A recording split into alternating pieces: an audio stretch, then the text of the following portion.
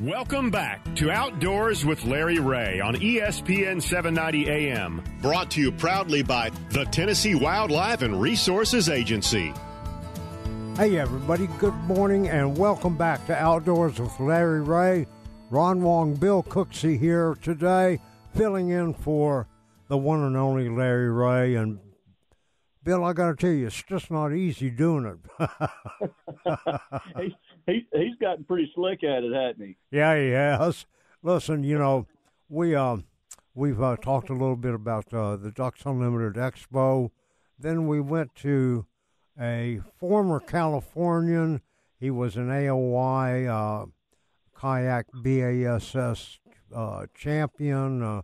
And then come to find out, our next guest knows him very well. Of course, they probably fished against each other out in California. Our next guest is a BASS Elite Pro, his rookie year, and I had the opportunity to meet him at Gros Savon there in Louisiana. I was about to ask about your geography, Ron. Yeah, right. I know you were. I knew you were going to say something. Earlier this year, our next guest, Bryant Smith from Roosevelt, California. Good morning, Brian. Good morning. How are we? Doing great, doing great. Bill, you see, works for, what is the name of the company that you work for? The National Wildlife Federation. Yeah, and they do a lot of work along the Louisiana coast to try to build it back up and preserve it. Brian, You've had a great year fishing on the BASS Elite Tour this year as a rookie. And, you know, when I first met you, I think you already had one or two tournaments behind your belt, and you said, well, I'm going to have to tighten up if I'm going to do anything. And here you've had a great season. You've qualified for the Classic. Tell our listeners, what has this year been for you? Man, this year was really a dream come true.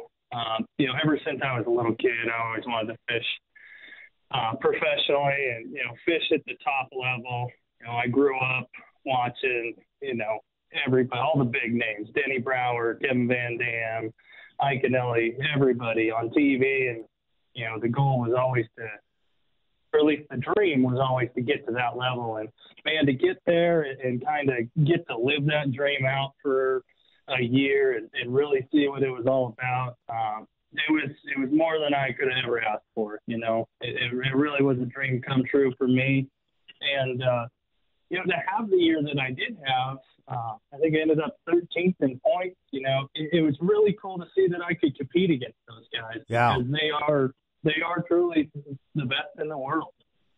Oh, yeah. And, you know, when you talk about that, you've got to be so versatile in order to do well, don't you? You really do. Especially, you know, we got 9 tournaments, and they are spread all around the country.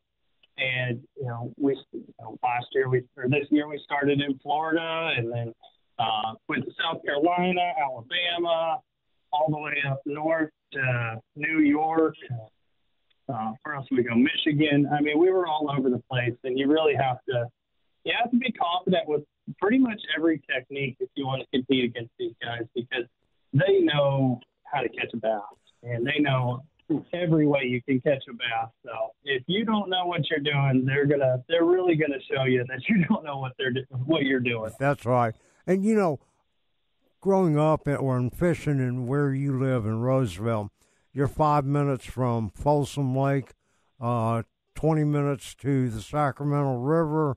You're real close to a lot of different fisheries. And, of course, we talked to your buddy Russ Snyder a little bit in the segment before and talking about having all those lakes. That had to help you when you went to the St. Lawrence River and you caught the largest single-day smallmouth catch ever in Bassmaster history, 29 pounds, 5 ounces. How thrilling was that, and how did that all play in together? You know, it's just one of those things where coming from the West Coast, we do have such a versatile kind of group, or a diverse group of bodies of water. So you got to be really good with a spinning rod. You got to be really good with the flipping sticks. You got to be really good with pretty much everything if you want to compete out here. And going into those smallmouth tournaments, especially the St. Lawrence, I was comfortable with the spinning rod in my hand. 6-pound test didn't scare me. And that's, a lot of our Western fishing does involve a lot of light lines. So going into that tournament, I never really expected to catch that much weight, but, I was ready when it did happen. And, it was definitely a testament to where I did grow up and where I learned how to fish, and, having confidence in those finesse techniques and that light line. Yeah. Now, Brian, you can't do this without your family, Bailey and Jensen, but you also have to have some pretty good sponsors. And I met you through a Lose Strike King media camp, but tell our listeners about your sponsors. Man, I got a great group behind me, and they kind of just make it easier for me to just kind of not worry about fishing so much. I get or not worry about the financial side and everything like that, and I get to worry about fishing, I guess I should say. I have a couple insurance companies, Meridio and Decycly. They, kind of non-endemic companies, but they sell insurance. And, if you're a small-time business owner or small business owner, it's a perfect fit for that. And then I got a lot of companies in the industry that help me out as well. We got Ranger Boats, Mercury, Strike King and Lose, like you said, Power Pole, Lowrance, man. The list goes on and on. And without those companies behind me, it really makes it a lot more difficult for me. So I definitely attest, their help and their support to why I had such a good rookie season this year. Bryant, I've got to ask you real quick. Obviously, you've got to be a great fisherman to make the elites. But as you mentioned, you jump in there. There are a bunch of names you've been hearing and maybe don't even know. That's got to be something to overcome. And then just the mindset of going against the best of the best. How did you turn that on and do so well your rookie season? I don't know if I turned it on so much. And, I'll be honest with you. That first tournament, I'll never forget it. Launching my boat at Lake Okeechobee and just kind of, I was starstruck. I really was. Seeing all these guys that you watch on TV and grew up listening to and all that stuff. And I just kind of took it day by day is all I could really do. And that was the biggest question mark that I had going into the season was, can I really compete against these guys? And taking it day by day and, cast by cast, fish by fish, just kind of slowing down and soaking in the moment. And that is kind of what I think really helped me kind of put it in perspective this year, because I'll tell any Elite Series rookie, coming into this, it is a big show, and there is a lot of big names, and it can be really, really intimidating. But taking it, day by day was definitely helped me kind of put it in perspective. It takes all of that, for sure. Hey, if somebody wants to follow you, Brian, how do they do that? Social media, that's the way the world goes this year, or this, in this time. And I'm on social media. I'm on Instagram, Bryant Smith Fishing, and Facebook as well, Bryant Smith Fishing again. Those are the best ways to follow along and try to keep them as up to date as possible and kind of share a story of being on the Elites. And I love doing that, and it's a lot of fun. Now, Brian, the Bassmaster Classic is really just around the corner. Are you looking forward to it? Absolutely, man. That was the one goal that I had above everything else going into this season, was to make the Bassmaster Classic. And man, the fact that I did that is is truly a dream come true, and I cannot wait to get that started. I know it's a whirlwind of a week, but I know we got 2 events before we get to Grand Lake, but man, I'm excited to get that thing going.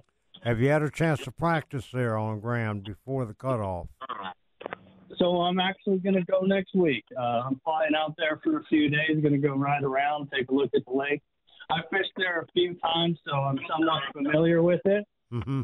But, I want to get some fresh eyes, kind of remind myself of how the place lays out, and start formulating a game plan for that tournament. Yeah. Tell our listeners a little bit about your family.